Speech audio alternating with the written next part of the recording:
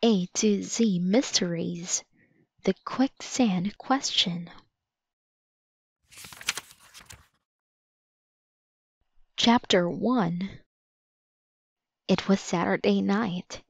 Dink, Josh, and Ruth Rose were having a sleepover in Josh's barn. Dink tipped a jar full of coins onto his sleeping bag. "I can't believe the duck bank is nearly full," he said. "I know," Ruth Rose said, emptying her piggy bank. "We've been saving for a whole year." "Quiet, you two," Josh said, stacking nickels, dimes, and quarters on his sleeping bag. "I can't count if you're talking." The duck bank was a large plastic bank shaped like a duck that stood in the fire station on Main Street. It was 4 feet tall and made of clear plastic. Everyone in town had been dropping money into it. They were going to use the money to pay for a special bridge just for ducks. For years, mother ducks had been crossing River Road to build nests in the woods near Bridge Lane. After their ducklings were born, the mother ducks would lead their ducklings back across the road to the river. The problem was, the little ducks were hard to see. Many drivers had almost had accidents. Finally, the town held a meeting to decide what to do. One person suggested hiring a duck crossing guard, a man who had almost driven off.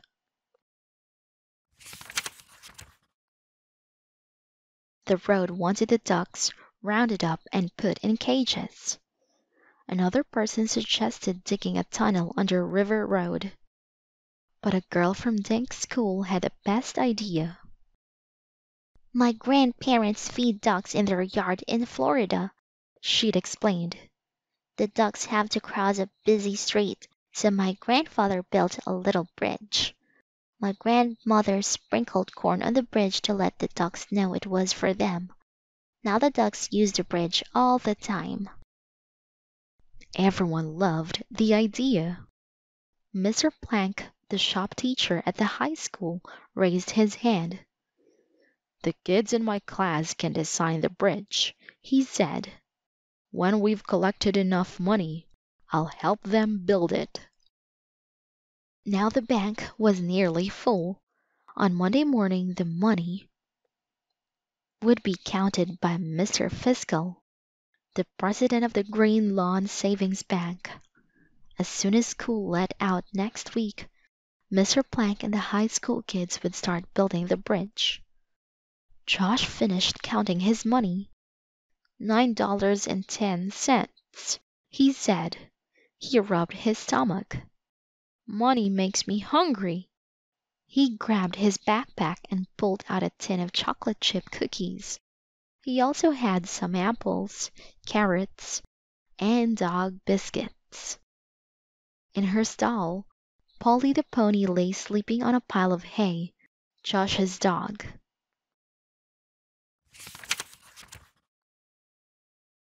Paul was curled up next to her. Outside, June crickets were chirping in the field behind the barn. "I've got $10.22, Tink said. "What about you, Ruth Rose?" $14.30, Ruth Rose said. "How much do you suppose is in the duck bank?" Ruth Rose liked to wear all one color. Tonight her outfit matched her sleeping bag. She wore lime green shorts and t-shirt. "A lot," Josh said. "It's up to the duck's neck, and the three of us are putting in over $30. He opened a tin of cookies, took 2 for himself, and passed the rest to Ruth Rose. "We should think of a name for the bridge," he said. "How about Waddle Way?" He kicked off his sneakers and slipped into his sleeping bag. Dink switched off his flashlight. "What about calling it Duck Drive?" "How about Critter Crossing?" Ruth Rose said. "I like that. Dink said, yawning. Josh shut off his flashlight. He snorted. Critter Crossing? Ruth Rose? Gee, why not call it Bunny Bridge? Ruth Rose laughed in the dark barn. Critter Crossing is good because other animals might use the bridge, she said. Bunnies, turtles, raccoons. Buffalo? Josh asked. Josh added. After a few minutes, the kids drifted off to sleep. Polly whinnied softly in her stall. Pal snored on his pile of hay. Much later, something woke Dink. He sat up in his sleeping bag. Next to him, Josh and Ruth Rose were only lumps in the darkness. Then Dink heard Polly stamp her hooves. When his eyes adjusted, he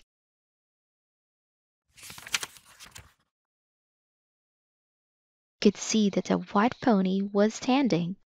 Pal was awake too. Dink crawled out of his sleeping bag and walked over to the animals. He stroked Polly's warm nose. "What is it, girl?" he whispered. Polly snorted and shook her mane. Dink knelt and scratched Pal behind his ears. "Bet you just had a bad dream," he murmured. Using his flashlight, Dink checked his watch. It was 1 o'clock and he was wide awake.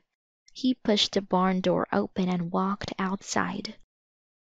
The night was warm and quiet. Even the crickets were asleep. Josh's house was dark except for a small light over the back door. Dink took a deep breath. The air smelled like the lawn had just been mowed. The springy grass felt cool under his bare feet.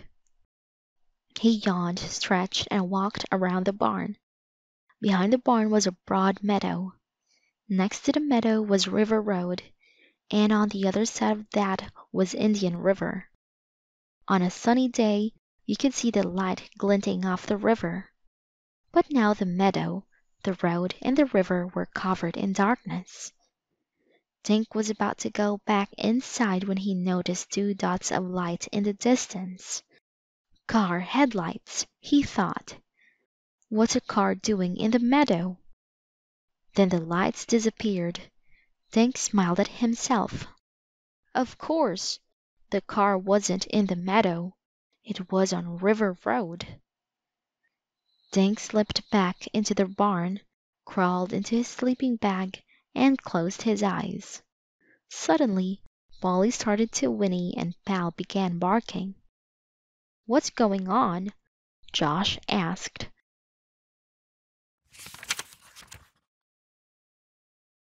Groggily, he switched on his flashlight and turned the beam on Polly. Polly's eyes were rolling in fright. She rose on her hind legs and kicked at her stall. Pal barked and ran over to Josh. "Something's been bugging them," Dink said. "They woke me up a little while ago." Then all 3 kids smelled it. "Smoke!" Josh yelled, kicking his way out of his sleeping bag. The kids ran outside, expecting to see something burning, but the night was peaceful and dark. Then Dink walked behind the barn. "Guys, over here!" he shouted. Josh and Ruth Rose hurried around the corner. Dink pointed toward the river. A small orange blaze flickered in the night. "There's a fire in the meadow," Josh said. Chapter 2. It took Greenlawn's fire truck only 5 minutes to get to the fire. Dink and Ruth Rose stood next to the barn. They watched with Josh and his family as the firefighters put out the blaze. "I want to go see the fire truck," Josh's brother Bradley announced, wiggling in his father's arms. "Afraid not," his dad said. "Besides, the fire's out, and you're going to bed." "No, I want to stay up," Bradley's twin, Brian, complained. "It's time to play." Josh's dad just laughed.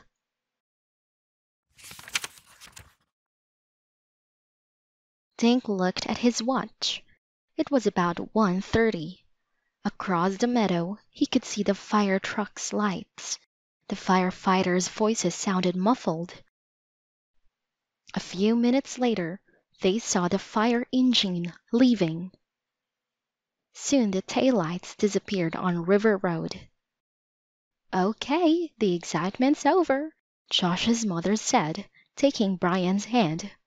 "Back to bed, everyone." "You three get some sleep," Josh's dad said as he carried Bradley toward the house. "Okay, Dad," Josh said. The kids and Pal straggled into the barn. Pal flopped into the hay pile next to Polly again, and the kids climbed into their sleeping bags. Suddenly Dink popped up. "Hey guys, I just realized something. I may have seen who set the fire," he said. "What are you talking about?" Josh asked. "Polly woke me up before we smelled the fire," Dink explained. "I went out to look around and saw headlights over by the river." "Maybe someone was camping," Ruth Rose said. She yawned. "We can check in the morning." "It's already morning," Dink thought, copying Ruth Rose's yawn. He lay back down. As he was falling asleep, he heard a scratchy sound in the dark. He froze, imagining some night creature crawling over, or into, his sleeping bag. Then he heard munching, and he smelled cookies. "Josh," Dink said, "you almost gave me a heart attack." "Sorry," Josh said, swallowing. "I was hungry." When the kids woke up, sunlight was streaming through the dusty barn window. Birds chirped. The kids kicked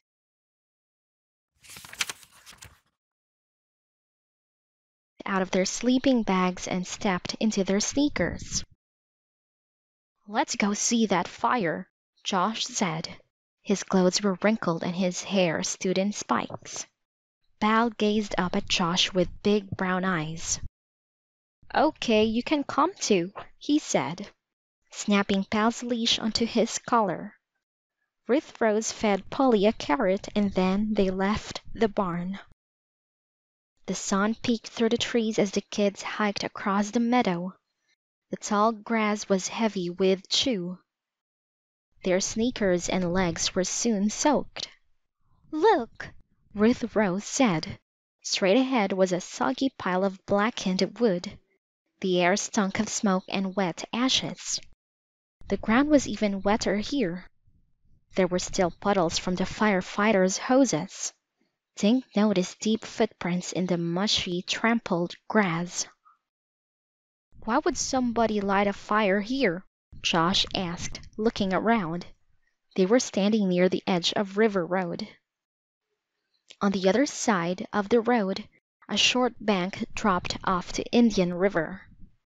"Maybe they were roasting marshmallows," Ruth Rose said. She found a long stick and began poking the mass of charred wood and ash. "In the middle of the night?"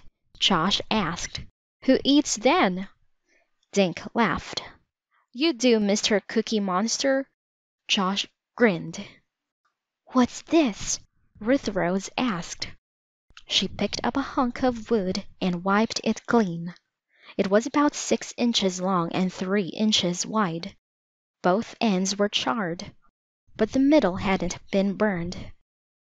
Stamped into the board with black ink were the letters E.T. Co. "What's E.T. Co.?" Josh asked.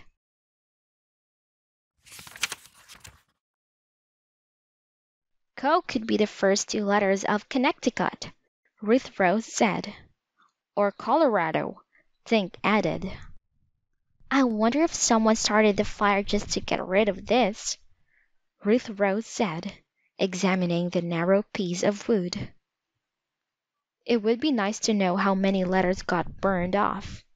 Dink said, ETCO could be part of lots of words like pet comb or wet coat. Or sweet cotton candy, Josh added. The co could be short for corporation, Ruth Rose suggested, shoving the wood into her back pocket. I think it stands for Get Cookies, Josh yelled. He started to run. Last one back to the barn doesn't get any. Chapter 3. Josh burst through the barn doors first. Dink and Ruth Rose barreled in right behind him.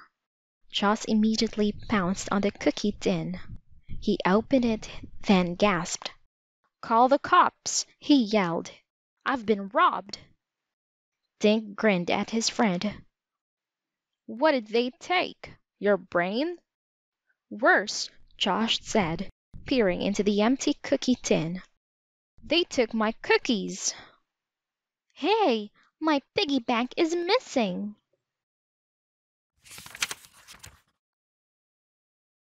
Ruth Rose said. I left it right on my sleeping bag. Dink poked his hand into the opening of his sleeping bag. He felt around.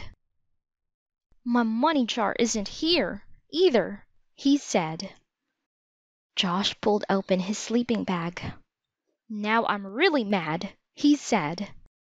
My money sock is gone. Josh looked at his friends. Someone snuck in here while we were gone, he said.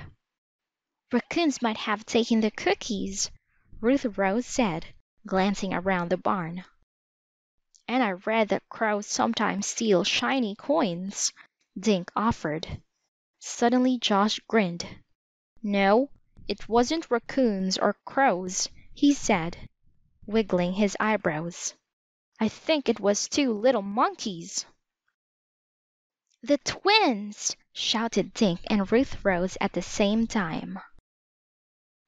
The three kids charged out of the barn and raced across the yard. Josh stormed through the kitchen door and yelled, Freeze! Brian and Bradley were kneeling on kitchen chairs, playing with a pile of coins on the table. On the counter were Josh's blue sock, Dink's peanut butter jar, and Ruth Rose's piggy bank. Josh! Cried Bradley. Look what we found in the barn! It's pirate treasure! Yelled Brian.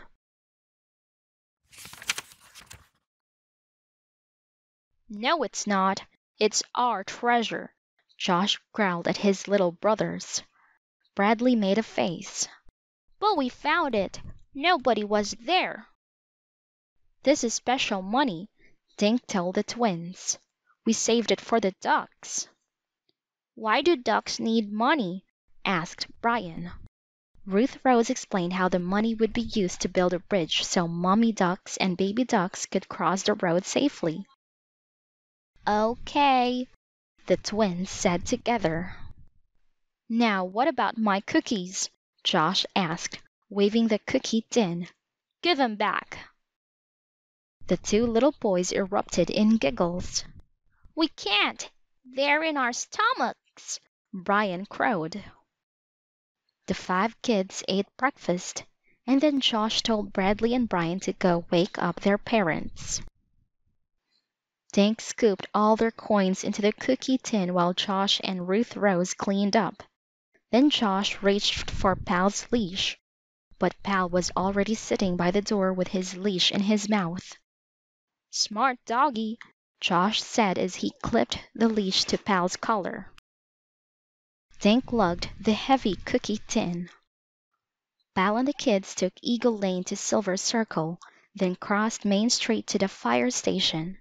They saw Officer Fallon getting out of his cruiser in front of the station. Morning, kids, the police chief said. You're up early. He bent down and stroked Pal's soft ears. Dink held up the cookie tin. We came to make a deposit. Officer Fallon grinned. He reached into his cruiser and pulled out a jar of coins. Me too. Did you hear about the fire last night? Ruth Rose asked.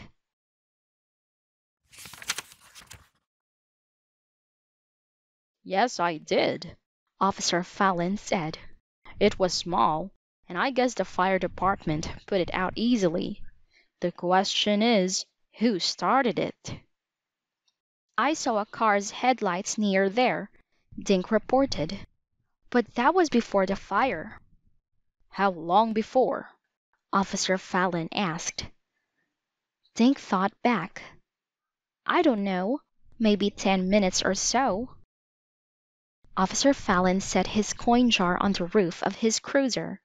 Then he pulled out his pad, flipped it open, and made a few notes. Could this be a clue?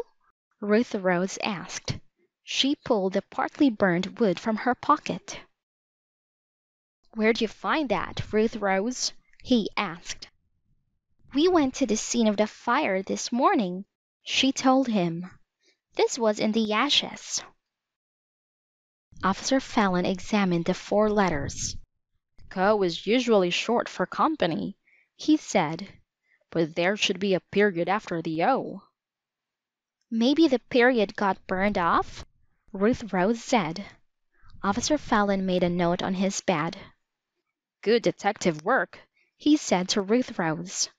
Josh's eyes lit up. Maybe the wood was from a snake's cage, he said. Don't pet Cobra. They all laughed. Well, let's add our money. So we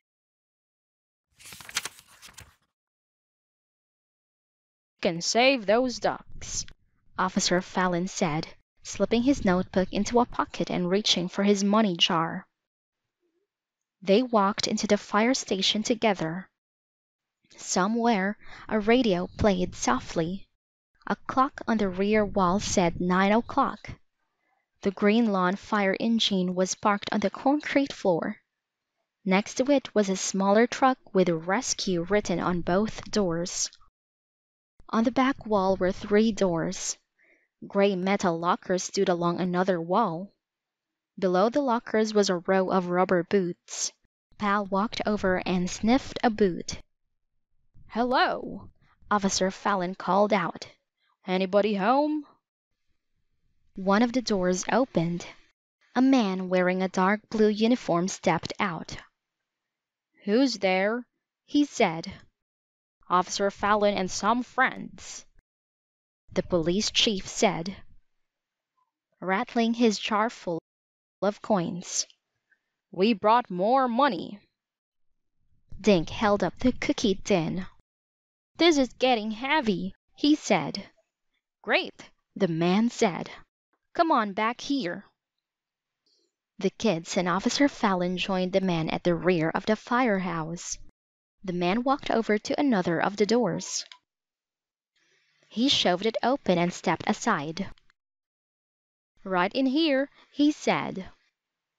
Through the door, Dink could see a rug, a TV set, and several comfortable-looking chairs. Where's the bank? Josh asked, peering around the man. Standing in the corner, right where it's always been, the man said, turning to look into the room. Except that the duck bank wasn't standing in the corner. The duck bank wasn't anywhere in the room. Chapter 4. I can't believe it, the man said. That bank was here last night. I know because I put money in it. Would anyone have moved it to a different spot in the firehouse? Officer Fallon asked. The man shook his head. We kept it here in the TV lounge so everyone would be reminded to drop coins in. Plus, the thing weighs a ton. Officer Fallon handed Josh his jar of coins and took out a notebook. Did you put out that meadow fire last night? He asked. The man shook his head. Nope, that would have been Jake and Lenny.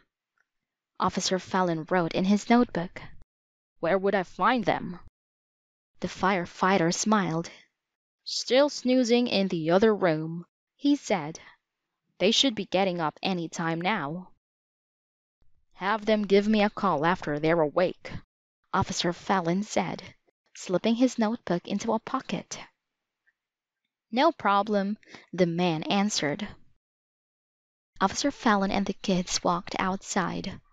Pal lay next to the cruiser with his head on his big front paws.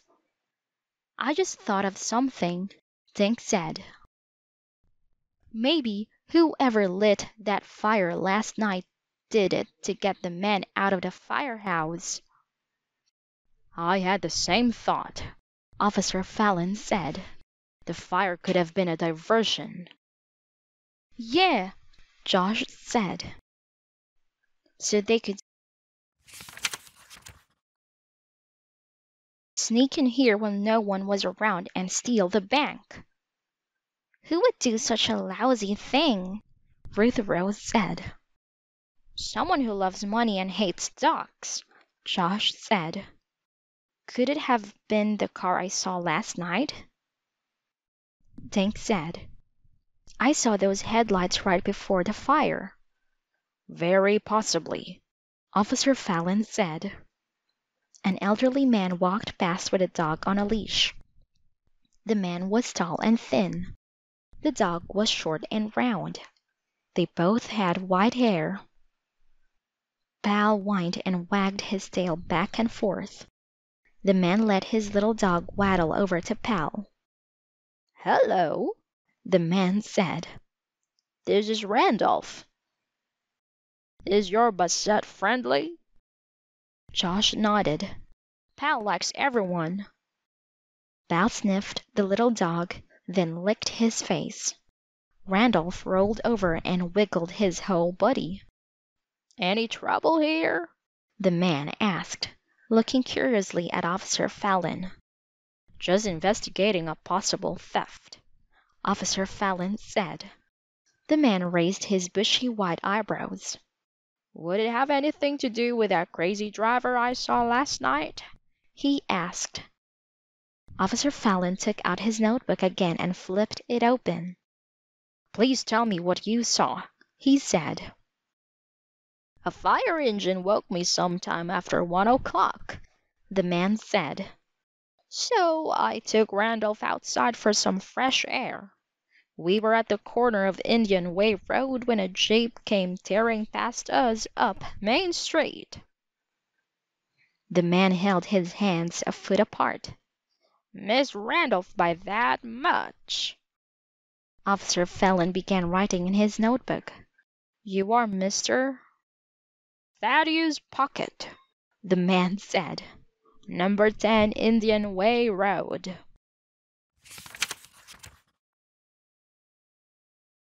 Were you able to read the jeep's license plate, Mr. Pocket? Mercy, no, the man said. It was speeding much too fast. Did you happen to notice the driver? Officer Fallon asked. Mr. Pocket shook his head. I'm sorry. My eyesight isn't wonderful anymore. There were 2 men in the jeep, but I don't remember the driver. Officer Fallon closed his notebook and began to put it away. Thanks anyway, Mr. Pocket. You've been very helpful. But I do remember the man sitting beside the driver. Mr. Pocket went on. You do? Officer Fallon opened his notebook again. Mr. Pocket grinned. Yes, but only because he was so odd-looking. The man in the passenger seat looked just like a giant duck. Chapter 5. Dink, Josh, and Ruth Rose exchanged glances.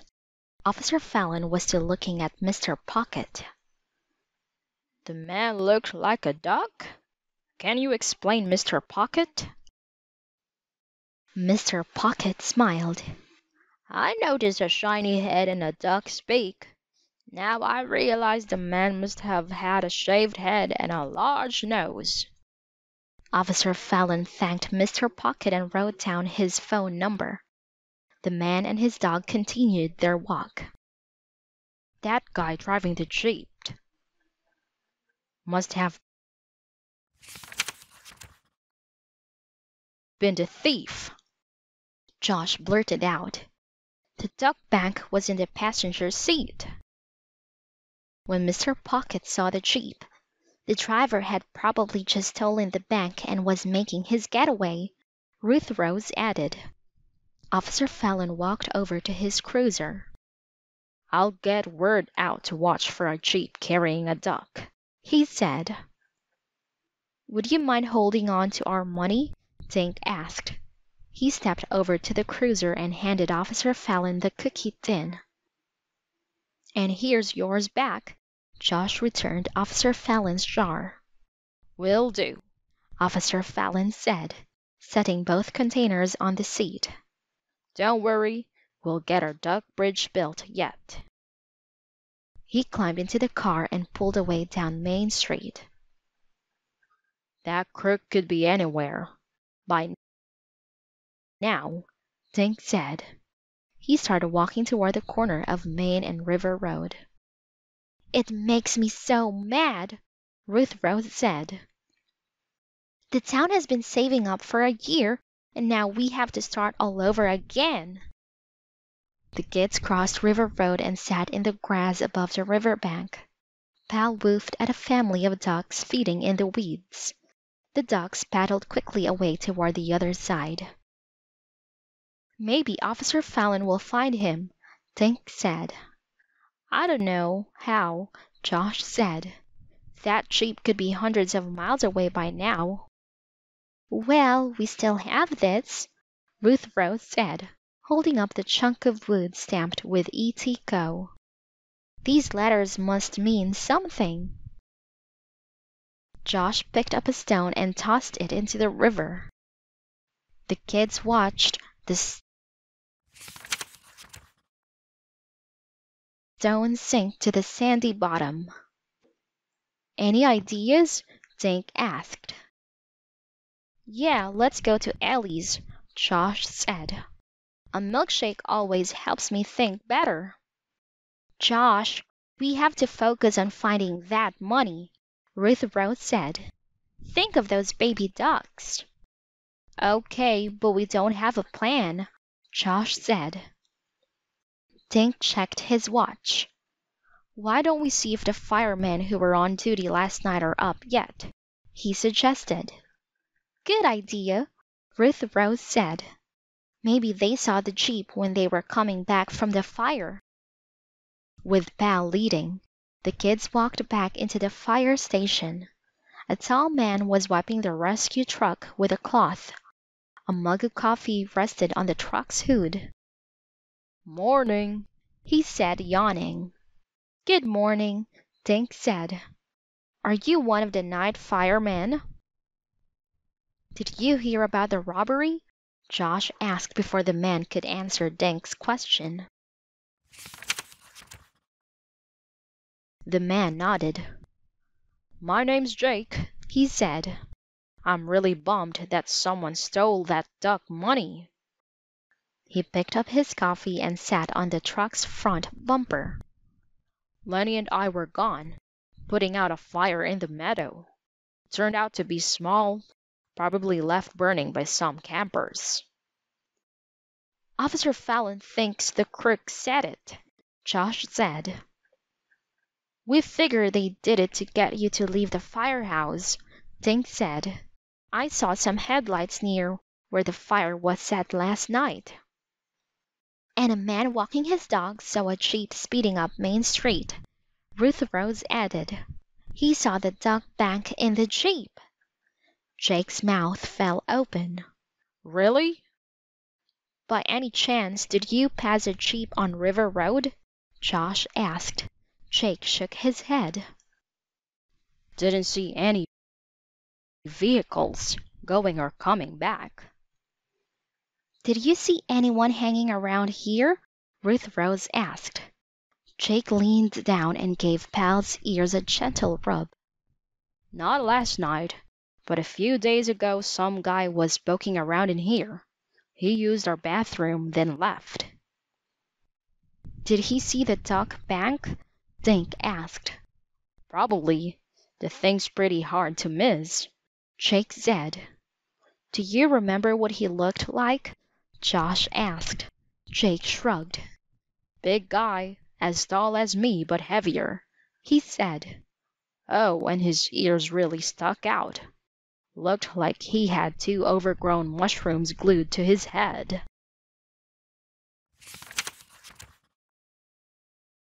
Chapter 6. The kids thanked Jake and left. That guy could have been the robber, Ruth Rose said. I think so, too, Dink said. The thief would have to be big to carry that tug filled with coins. Now can I get a milkshake? Josh asked. Please, I'm starving. If you promise not to slurp and embarrass us, Dink said.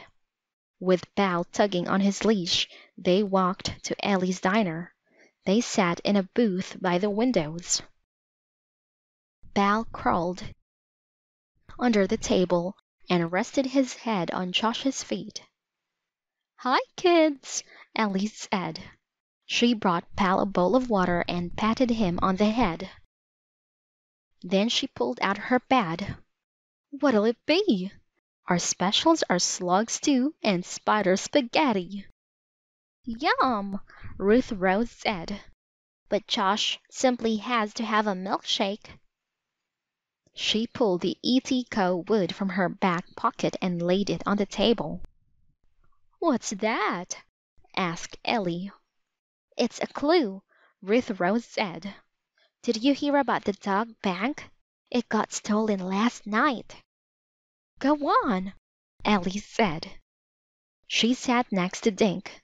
Tell me everything. The kids told Ellie about the fire, the speeding jeep, and what they'd learned from Jake at the firehouse.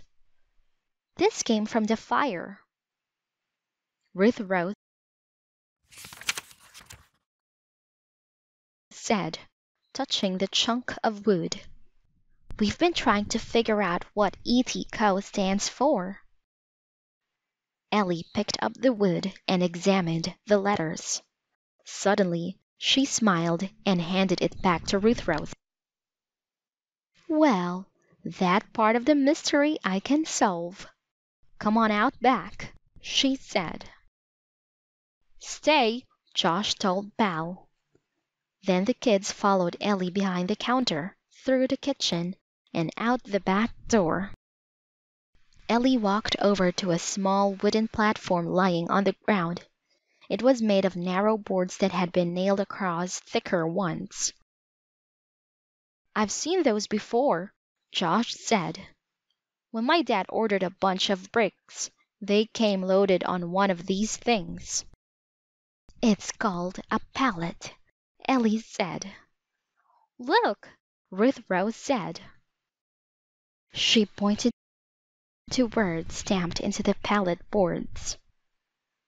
Eastern Pallet Company. Ruth Rose held her partly burned piece of wood next to the words. The black printing was identical. Where do they make these things? Dink asked. Beats me, Ellie said.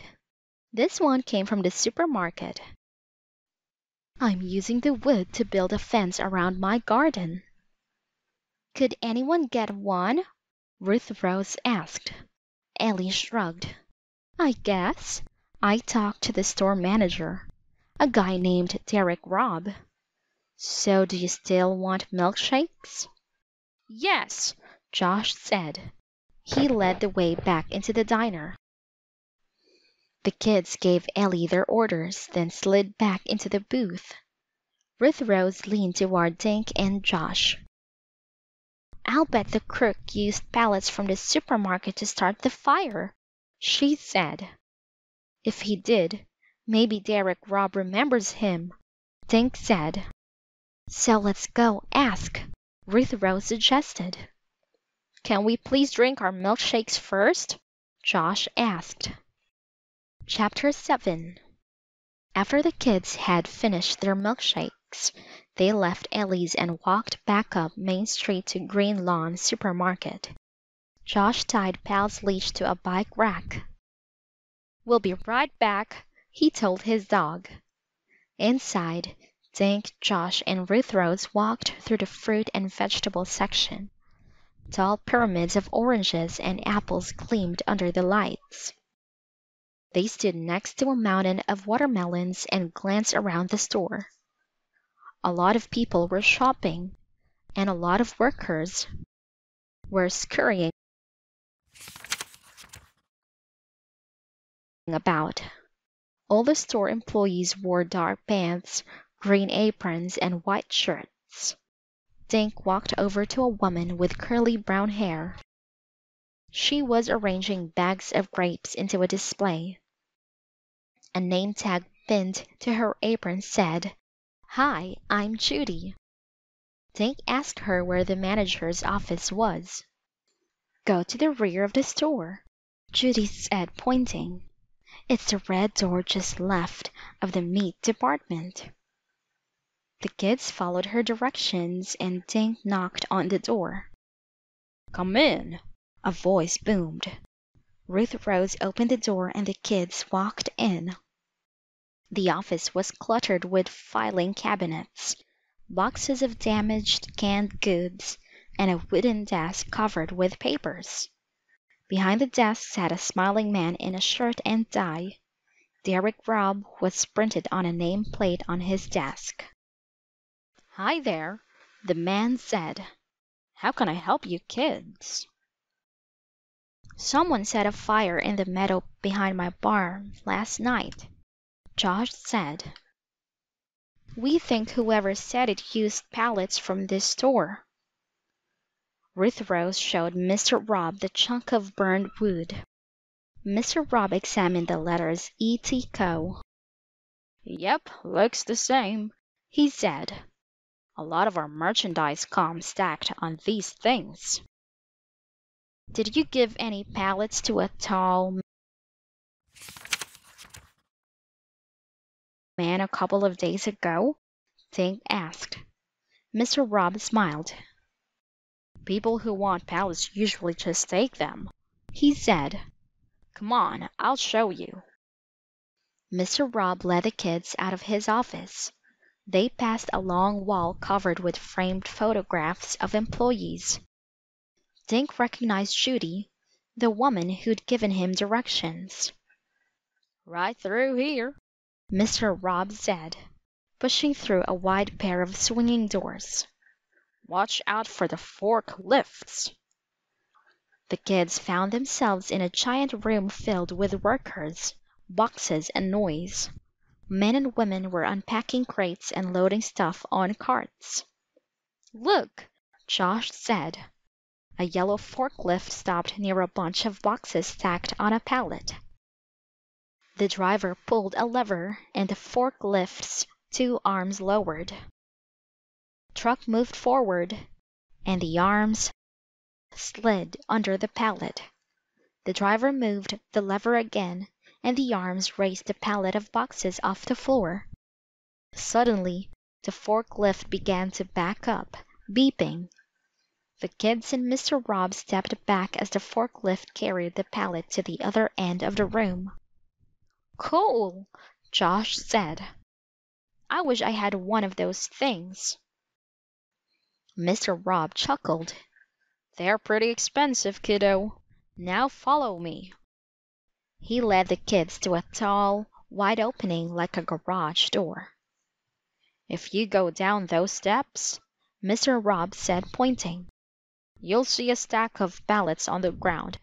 Folks stop by and take them all the time. They break 'em up for firewood, whatever."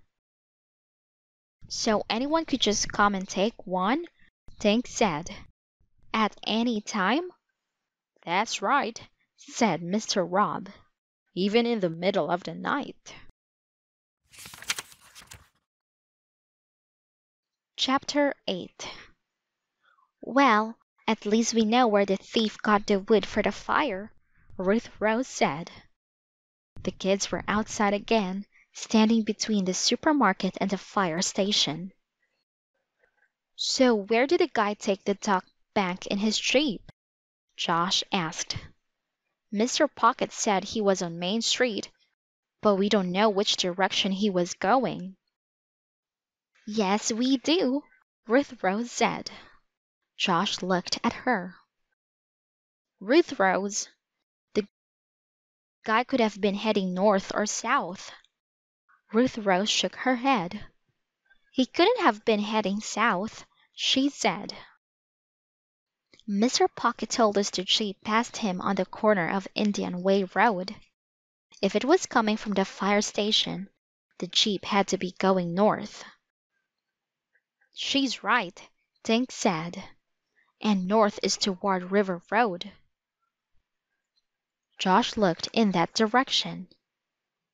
So when he got to River Road, he either turned right toward Blue Hills or left toward Hartford. Let's go talk to Mr. Pocket, Ruth Rose suggested. He might remember which way the Jeep turned. Where do we find him? Dink asked. He lives at number 10 Indian Way Road, Ruth Rose said. Josh laughed and shook his head.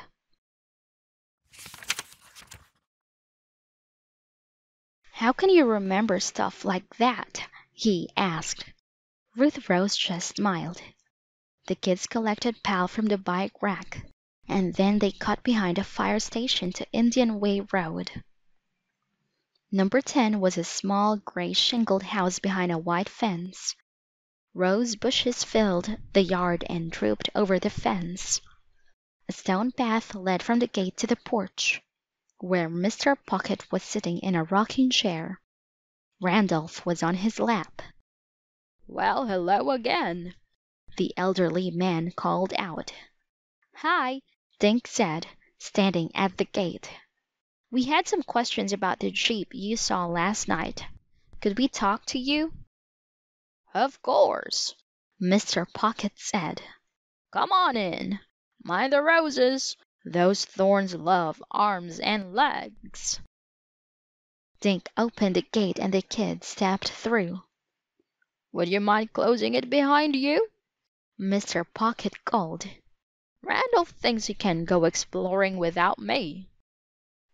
Ruth Rose smiled at Mr. Pocket. She pulled the gate shut and made sure the latch snapped into place. The kids walked carefully past the rose bushes and joined Mr. Pocket on his porch. Pal looked up at Randolph and wagged his tail. Okay, Randolph, you can visit your friend, Mr. Pocket said. He set his dog on the porch near Pal. Then he stood and removed a bunch of newspapers from a long bench. Please sit, he told the kids. The kids lined up on the bench and Mr. Pocket dropped back into his chair. A pair of eyeglasses lay on a low table next to the chair. Mr. Pocket put on his glasses and smiled at the kids. Now please tell me what's going on, he said. Why all the interest in this Jeep? The kids told Mr. Pocket about the money being collected, the fire, and the theft of the duck bank. That wasn't a passenger you saw in the seat next to the driver, Dink said. It was the duck bank. Well, I'll be pickled, Mr. Pocket said. I remember thinking it was strange how the moon reflected off his face. And all the time it was a plastic duck. You wouldn't happen to know which way he turned on River Road? Dink said. Did he have a blinker on? Mr. Pocket shook his head. Nope, didn't have any lights on at all. That's why I didn't see him till he almost ran over my toes. Mr. Pocket leaned forward. And if you want my opinion, the driver never meant to turn on River Road, he said.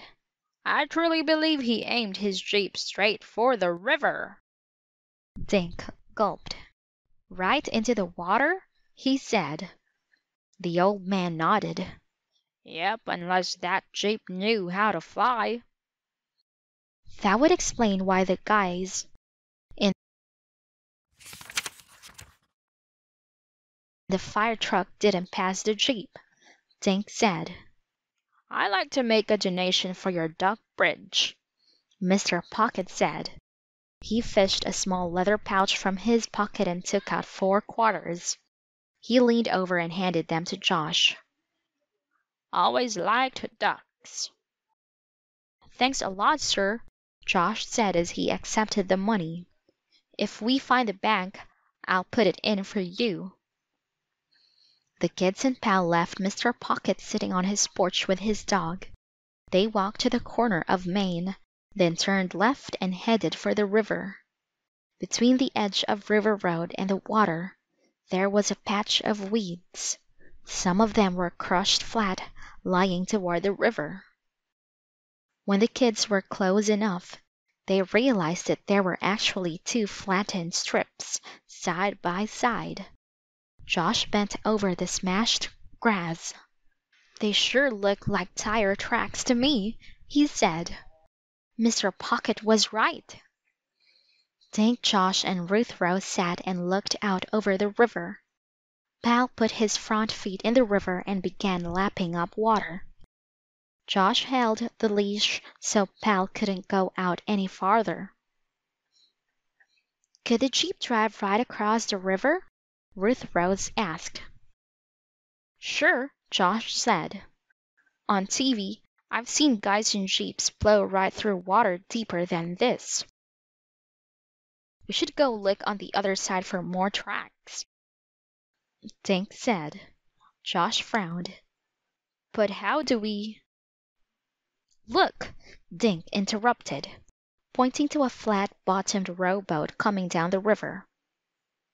The man rowing the boat seemed too big for it, like a grown-up sitting on a kid's bike. The man rowed slowly, peering over the sides into the water as he moved. The boat slowed, then stopped. The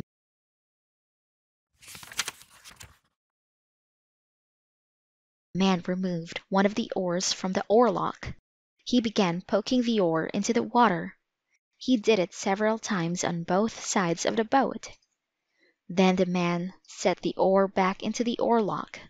He stretched a long arm into the water. He paused a moment, then suddenly laughed.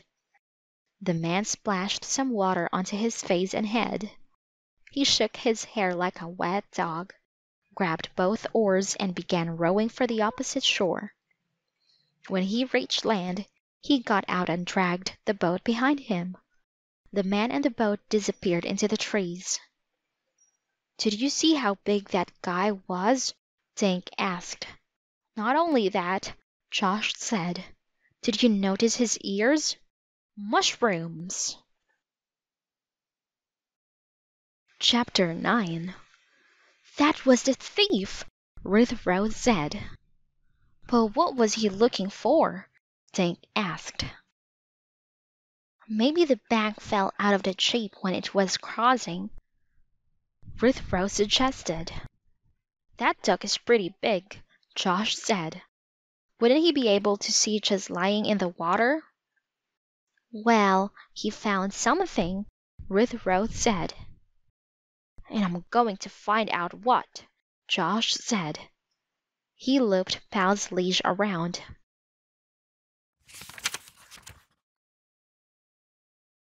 A tree, pulled off his sneakers, and started wading into the river. Wait for me, Dink said, yanking off his own sneakers. I'm coming too, said Ruth Rose, kicking off her sandals. They pushed their feet through the warm, shallow water.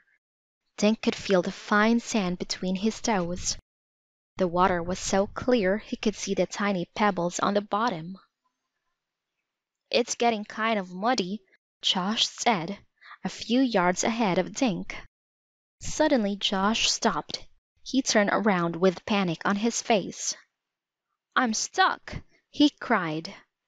As Dink watched, Josh started to sink. The water was up to his knees. I can't pull my feet out, Josh yelled. I think it's quicksand. Wait a minute, Tink said. He lunged ahead and grabbed Josh's arm. Then Tink felt the sand closing over his own feet and his ankles, climbing steadily to his knees. He was stuck, too. Ruth Rose, Tink shouted. Don't come any closer. I'll run for help. Ruth Rose yelled. She turned and splashed back to shore. Tink watched her climb the bank and race across River Road in her bare feet. Pal was straining on his leash and barking. Josh pulled out of Tink's grasp, struggling to walk back toward the edge. But the more he struggled, the deeper he sank. Don't move, Tink yelled. Get on your back. To demonstrate, Tink fell backward into the water. He floated on his back, facing up. His legs were still stuck, but at least he wasn't sinking. Do it! It works! He called to Josh. Tink heard a splash as Josh fell over.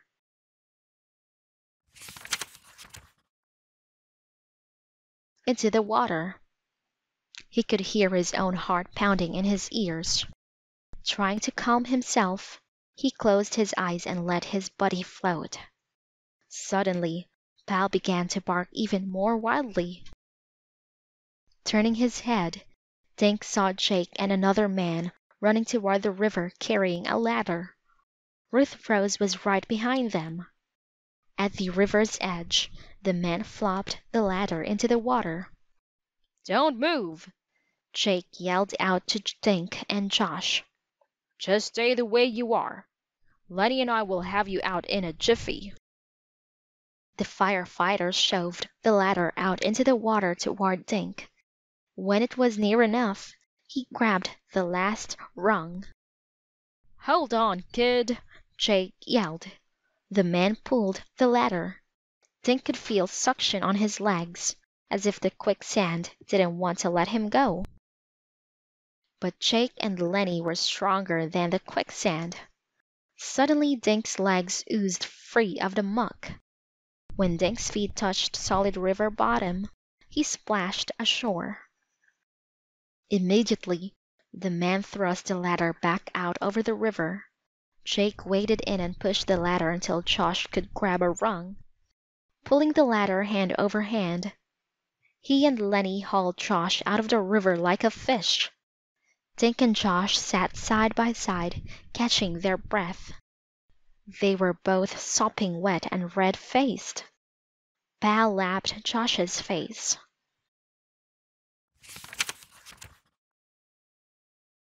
And jumped all over his muddy legs. Don't ever do that again, Ruth Rose said. Don't worry, Josh said. I'm never even taking a bath again. Everyone burst out laughing. By the way, Jake said, slapping the other man on the back. This is Lenny. Lenny smiled at the kids. Glad to meet you, he said. Not as glad as we are, Tink said, standing up to shake Lenny's hand. What were you kids doing out there? Lenny asked. That's where the jeep is, Josh said. It is? Tink asked. Josh, we don't know. It's there, Josh said, pulling on his sneakers. When I was lying in the water, something sharp stuck me in the leg. I reached down and felt the jeep's antenna. That must be what that guy in the boat found. We have to go get Officer Fallon, Ruth Rose said. No need to, Jake said, holding a hand in the air. I called him from the station. Listen. They heard a siren coming closer. 20 seconds later, a cruiser roared up to the river and stopped. Officer Fallon jumped out and practically slid into the river in his haste. You kids all right? He said, looking from one face to the other.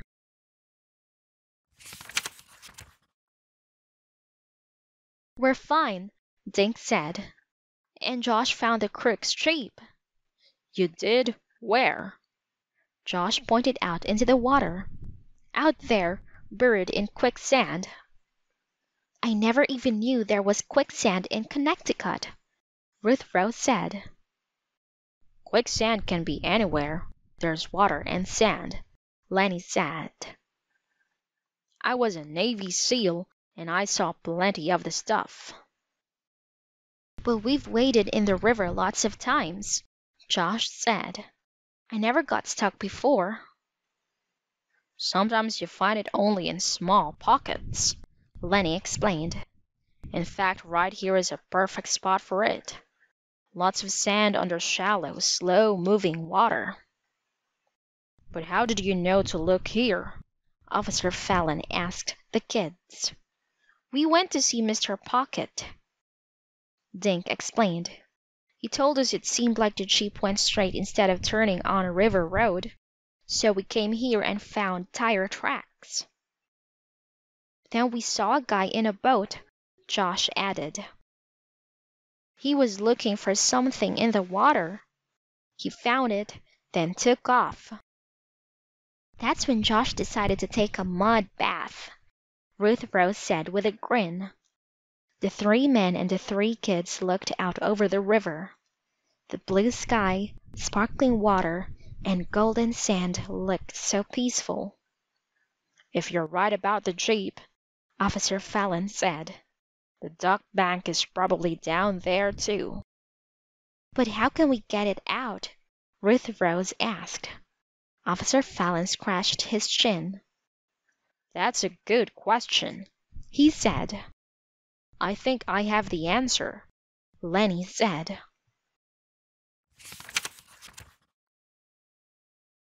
Chapter 10. Everyone looked at Lenny. Quicksand is just a kind of soup made of sand and water, he explained. Beneath the quicksand there's a layer of hard clay or rock. The quicksand lies on top of that hard stuff because it can't drain out. But how far down is the hard layer? Officer Fallon asked. The only way to find out is to get out there in the stuff, Lenny said. But if these kids found the antenna sticking up, the jeep must be just beneath the surface of sand. So we'll get a hook on that baby and pull it out, right, Lenny? Jake asked. Yeah, if I can find the bumper, Lenny said. I'll go out there and see what's what. You go back to the firehouse and get the truck. 20 minutes later, everything was in place. Jake had backed the rescue truck to the riverbank. A long cable with a big hook on one end lay on the ground. The other end snaked into the winch on the back of the truck.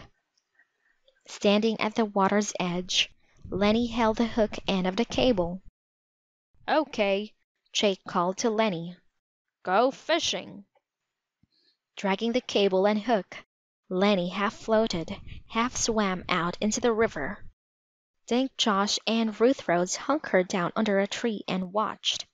Pal's head was resting on Josh's knees.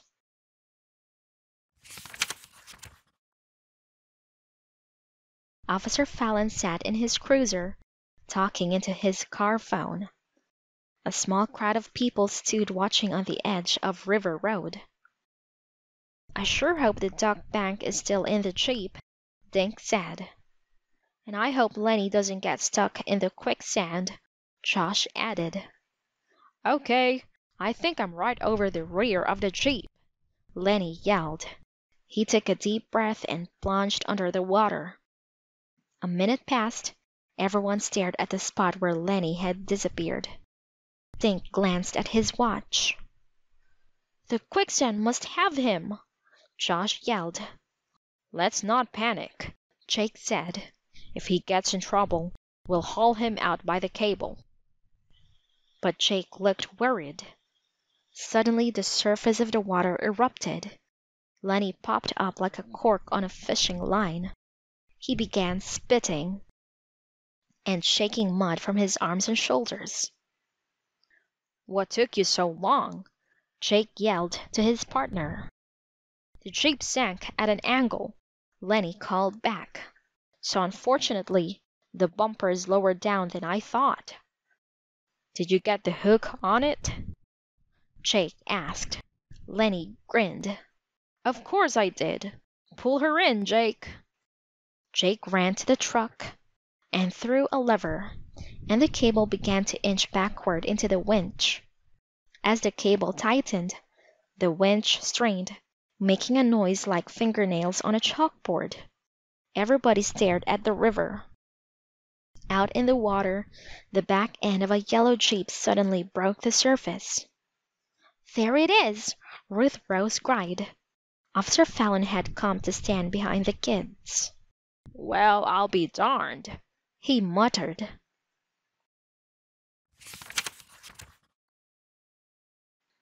They all heard a sucking sound as the quicksand gave up the jeep. Inch by inch, the jeep oozed toward the river bank like some yellow sea monster. Water and sand cascaded off the metal and glass. Finally, the jeep's rear tires came to rest against the river bank. In the passenger seat, wet and muddy, sat the duck bank. The coins were barely visible through the clear plastic because of the sand and water that had seeped in.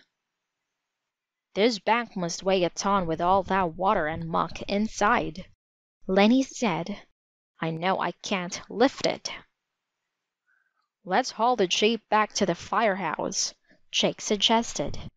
He climbed into the driver's seat of the rescue truck. We'll use the hoist to lift the bank, then empty out the money and let it dry. And I'd like to see what's in that glove compartment, Officer Fallon said. Lenny nodded. He opened the jeep's doors, letting muddy water flood out onto the ground. With it came a soggy mixture of old hamburger wrappers, a t-shirt, and a ragged green towel. Okay, Lenny said. Take her away. The rescue truck slowly pulled the jeep toward the firehouse. Water was still oozing out. Officer Fallon followed in his cruiser. With the excitement over, people began to wander away. Let's go watch them empty out the bank, Tink said.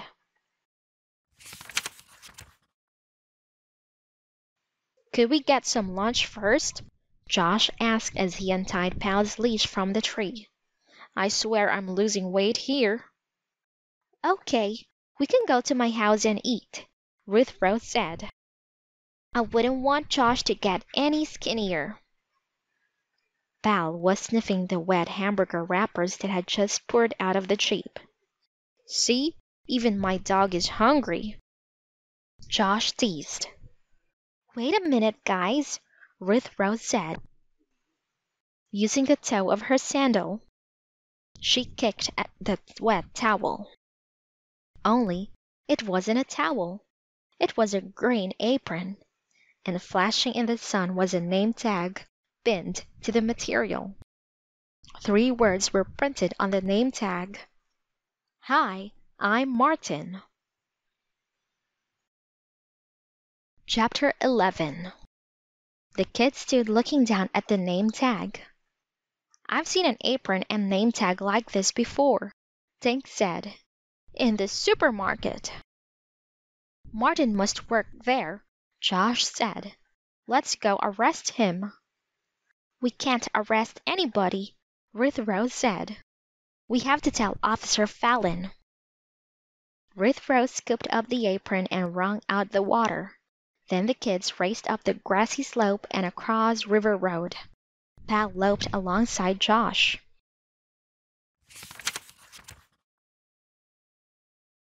On the firehouse driveway, they saw Jake, Lenny, and a couple of other firefighters. The jeep was standing in a puddle of river water.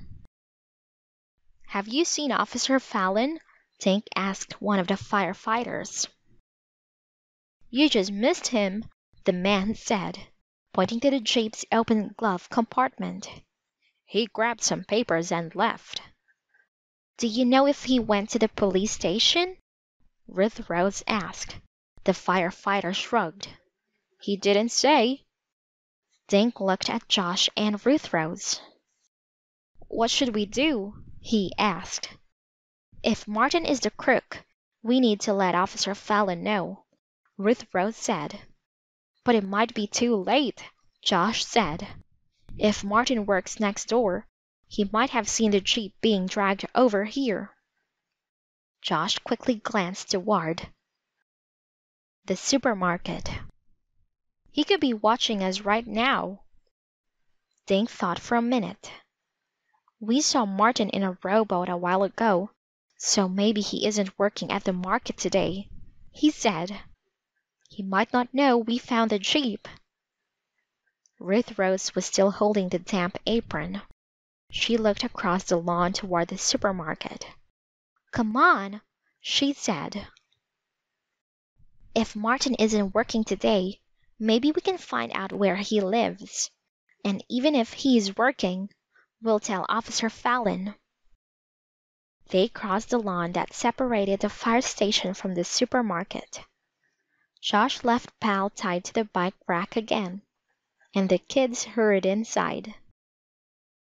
Keep your eyes peeled for a big guy with mushroom ears, Josh whispered. But the store was packed with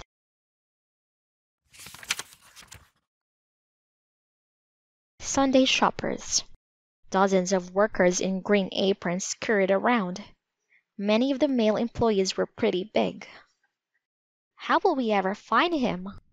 Ruth Rose asked. Martin could be anywhere. I have an idea, Dink said. When we were here before, I saw a bunch of pictures of employees. Let's check him out. Josh and Ruth Rose followed Dink toward the back of the store. They cut through the pet food aisle, took a right at the dairy department, and stopped in front of the wall of photographs. There he is, Dink said, pointing. The man they'd seen in the rowboat was in the bottom row of pictures.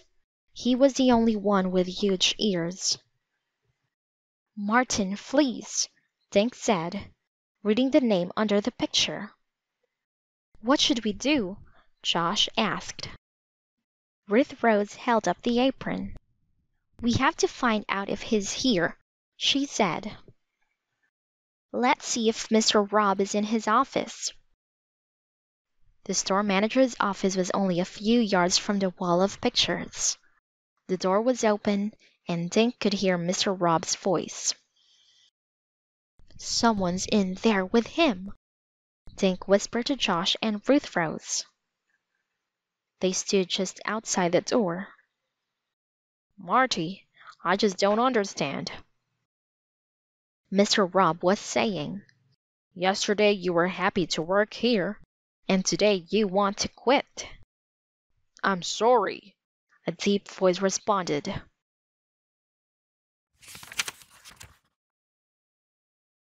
I have to go out of town.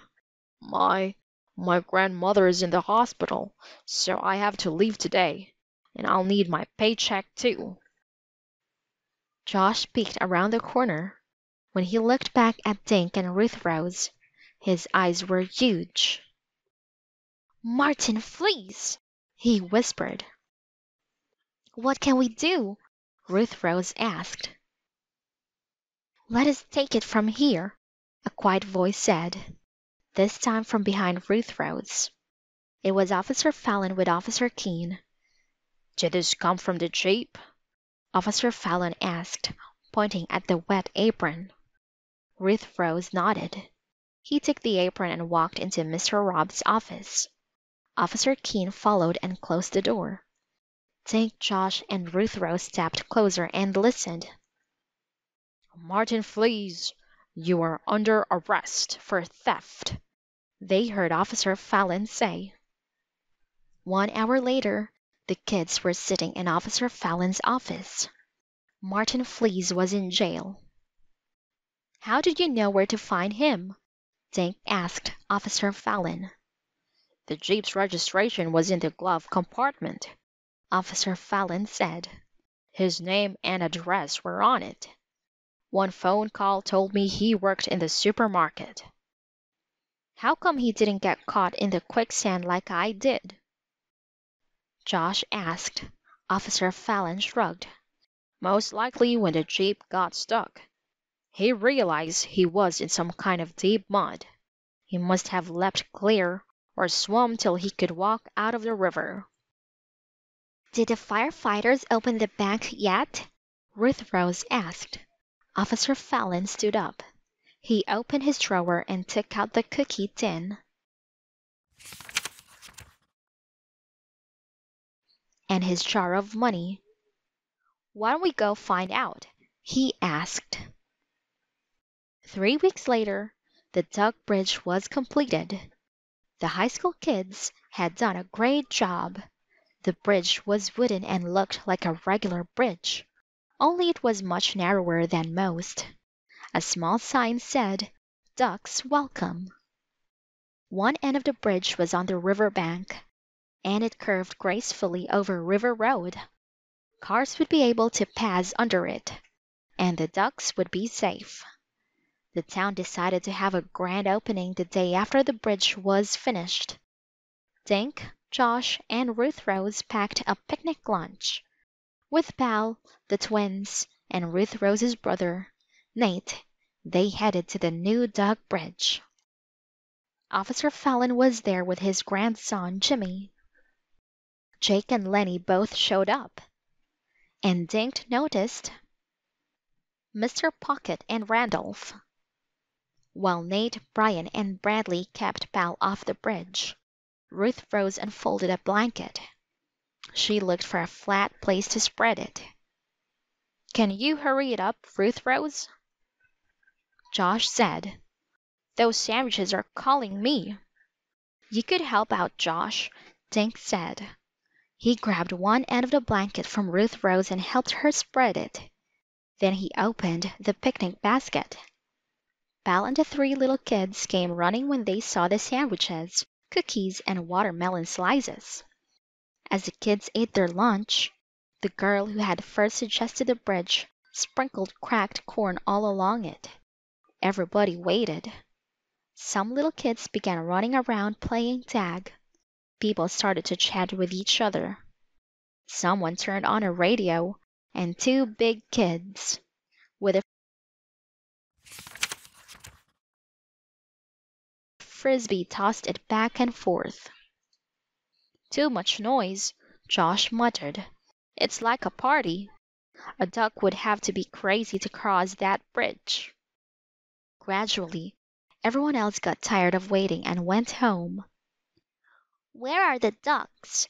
Nate asked Ruth Rose. Maybe now that it's quieter, we'll see them, she whispered. Okay, we'll be real quiet, Brian said. Be quiet, Bradley. I'm not talking, Bradley argued. You be quiet. Josh pulled his 2 brothers close to him. If you want to see the ducks, you have to be as quiet as Pal, he whispered. Pal was lying on the blanket, sound asleep.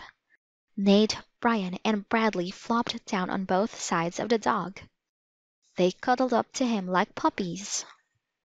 Good move, Ruth Rose told Josh. Think the ducks will really come?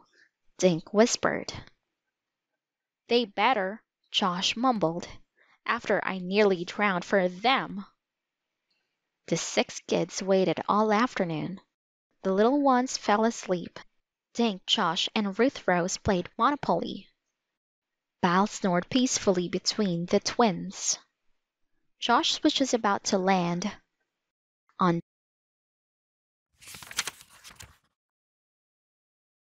Dink's hotel when Ruth Rose whispered, "Look!" A duck stood at the very top of the curved bridge. She turned her head in all directions, as if looking for danger. Seeing none, she quacked quietly. 5 little yellow ducks waddled up to her. Dink leaned over and woke Nate, Brian, and Bradley. Then they all sat like statues and watched the ducks cross safely over River Road.